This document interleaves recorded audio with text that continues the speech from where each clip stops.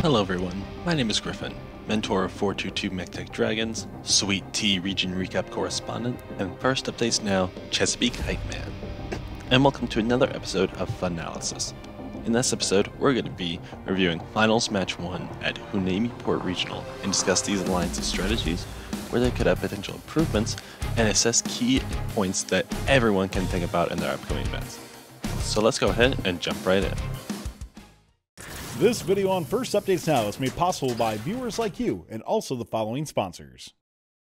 Kettering University is looking for talented robotics students who want to continue learning and innovating in a hands-on, real-world experience format. Kettering University representatives will be at dozens of FIRST events this season, including the championship. Go to kettering.edu/first to see which events you can meet a Kettering University representative.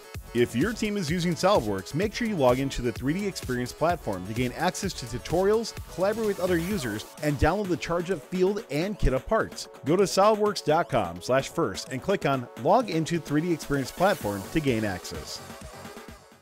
Let's take a look at these alliances. In blue, we have 4414 High Tide, 696 Circuit Breakers, 1678 Citrus Circuits, and then in red, we have 4481 Team Rembrandts, 3859 Wolfpack Robotics, and 6036 Peninsula Robotics. So in auto runs very simple here. We see the robots go and score. We see both alliances try and rush out to grab other pieces, and it's very simple. Now to see as it ends, we have both hit a balance, and we see multiple pieces scored. So let's pause here and take a look at this. We have two cones scored from blue. Now this is a lot of points, but we do have 1, 2 up high, and 1 mid and 1 low from red. This is way more points and way more efficient in auto than what the blue alliances put up. And what people don't realize is that you don't necessarily have to score high in auto. Yes, it's more numbers, but the bonus from it is only 1 point for each location.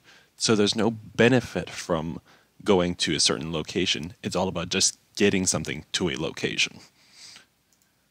Now, right out of auto, I want you to take a look right here at 1678, and then follow up by following circuit breakers that go along this way.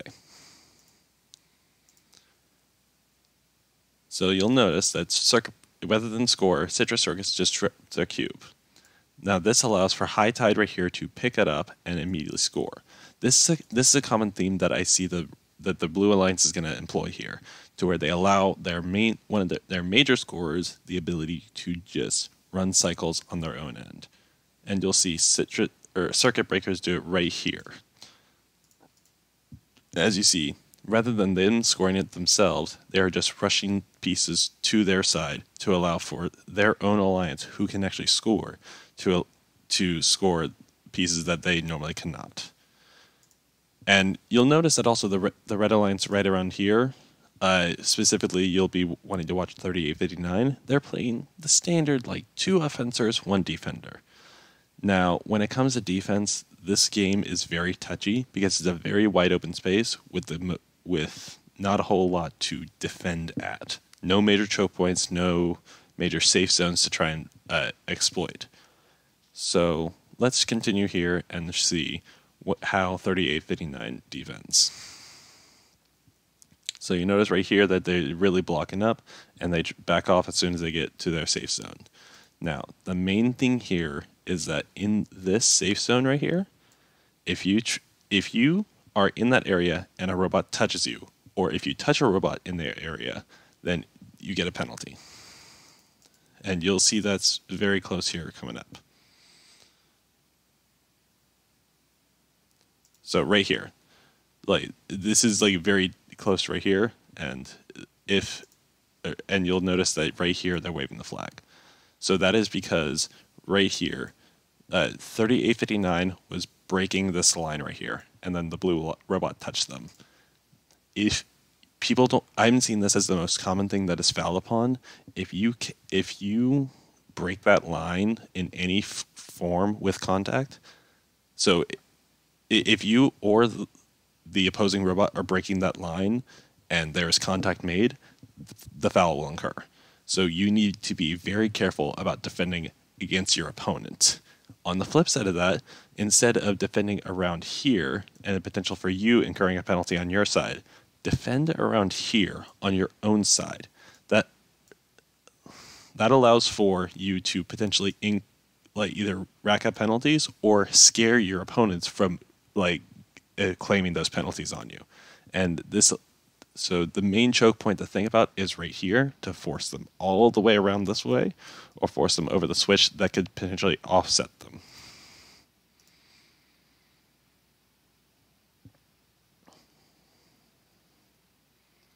So we continue scoring. Now I will say right here, while the Blue Alliance is running this idea of 696 getting out of the way for their two alliance mates to do more, I will say that for this time frame right here, they are not doing a whole lot. To where right here, what they could do is go out, grab one of the cubes, and herd it back this way. While not scoring it, they could potentially get a cube that High Tide or Circuits can score. And now as we continue on, we see Circuits just pass by. Now you'll notice that they pass by these cones right here and just continue scoring. That's because it's best to leave anything you have right here to late game. So that way it's short cycle burst. They can get out back to back to back to back if you're able to pick up off the ground, which 44-14 you'll see is about to try here.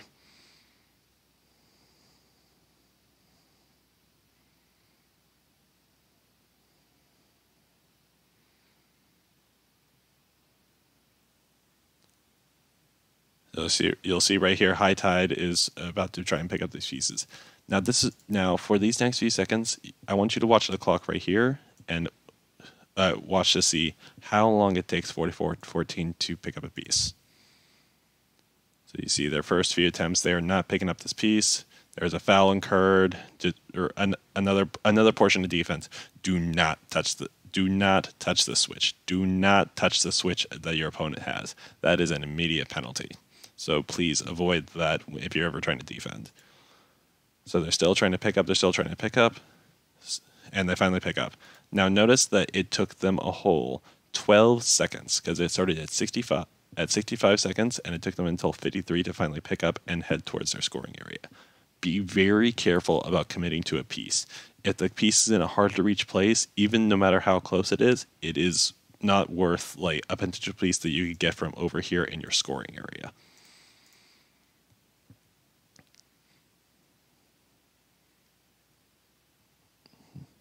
And now you'll notice that we have a link formed here, link formed here, link formed here. And so that's whole links. And then we have one down here, two down here, and if you'll notice in the bottom left, there is no links in the bottom here. Now, Citrus Circus is starting on this set of three right here, and it's doing the first set of links. So there they go with the points. And you'll notice that Circuit Breakers is starting to push stuff in. Now, if you'll notice right here that this is where a potential problem as well. High Tide, so we'll actually just back up a little bit to show that. So you notice High Tide right here was coming out with a cube in hand, but they were pushing this one right here. You need to be very, very careful about plowing rules, because if you're holding one and you start pushing one, you're going to get penalized for controlling more than one game piece. And that's where that penalty occurred. And another penalty, which I do not know if it was fully captured or not, but again, Citrus Circus running the exact same penalty problem to where they were carrying multiple game pieces, while what's about to happen is really fun, to where they just did this bounce score. It was still potentially penalized. Now we're moving into endgame, and we're seeing the balances. The balances start to come into play, and showing in-game. Red has 1, 2, 3, 4, 5, 4, 5, 6 six links with currently none in the bottom I'm sorry, I misspoke. They have 4 links with one, 2, 3, 4, 5 pieces scored. While these were all, well, and then if you look on the opposite side, we have a couple more links to where it's 1, 2, 3, and then high tide right here is about to make 4 with 5 at the bottom here. The links are very much a major part because 1 link equals 1 point up high. So if you're able to clear links, you could potentially make up for differentials by higher scored stuff. But again, it's about but in order to watch for that, you need to make sure you're scoring in the links themselves. Because for example, you have 2 right here that aren't forming a link. You have 2 right here that aren't forming a link. So if you are noticing that you're scoring stuff in places that aren't scoring links, then you need to think about where to place certain pieces and when, and in order to get those links.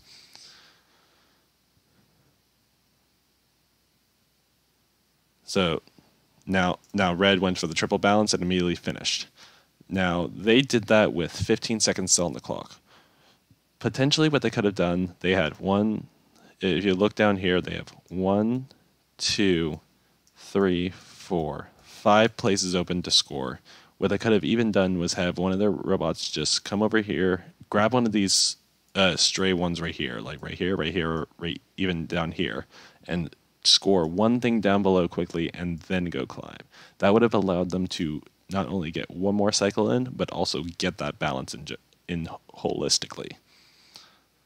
Now, and then over here, we see that Citrus Circuits is going for this balance right here. Right quick to watch Citrus Circuits here. After they are going to attempt to climb and fail. Now, but watch what happens after they do fail. So they fail, and then they back away. Normally, people would just say, like, give up, but they run in, make sure that they get the community park. If you end game in here and are not able to balance on here, then you get 2 extra points because it's the scaling of 2 for being in here, 6 for being on here, and 10 for being on there while balanced. So those 2 points right there could be a game changer. And you'll see with the score right here, it did in fact change. So auto mobility, so if we want to trace back a bit to the start of to the end of auto right here, to where there was everything balanced and whatnot, you'll notice that this robot didn't move and this robot didn't move. If you are able to, find ways to make it in auto to where you actually still move, because those points could mean the difference. While it is only 3 points, it is very much a differential in this game, given that this match in fact tied. Now, if we fast forward back to the point breakdown, so the grid, they got more points right here because they were able to finish more links, whereas they were only able to score 90 because, of course, while they scored around the same amount of eaten pieces, not enough links were formed. Charge station, of course, both sides got the balance bonus in auto, and then they got a triple versus they got a double. Now, endgame park, of course, this is where it mattered, and then of course the penalties mattered.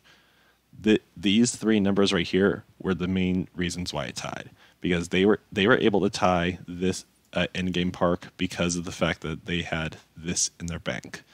And add on that with the penalty, they really needed it in their bank in order to account for it. So the main takeaways from this match are definitely think about where you finish an auto. Think about the community parks. Think about the tiniest little bits of points. Try and rack up as many points as possible and as quickly as possible. Because one extra cube, one extra parking community, one extra movement out of auto could be the difference to prevent this from happening in finals. Good luck everybody in your competitions, and I hope to see you guys soon. This video on First Updates Now is made possible by viewers like you and also the following sponsors. If your team is using SolidWorks, make sure you log into the 3D Experience platform to gain access to tutorials, collaborate with other users, and download the Charge Up field and kit up parts. Go to solidworks.com/first and click on Log into 3D Experience platform to gain access. Kettering University is looking for talented robotics students who want to continue learning and innovating in a hands-on, real-world experience format. Kettering University representatives will be at dozens of FIRST events this season, including the championship. Go to kettering.edu/first to see which events you can meet a Kettering University representative. Don't forget to like, subscribe, and ring the bell to stay up to date on our new videos. Keep the conversation going and provide your input to our content. Watch our live shows at twitch.tv/firstupdatesnow. Join our Discord at discord.gg/firstupdatesnow and check out FUNFTC on Facebook, Instagram, and Twitter, and First Updates Now on Facebook, Instagram, TikTok, and Twitter.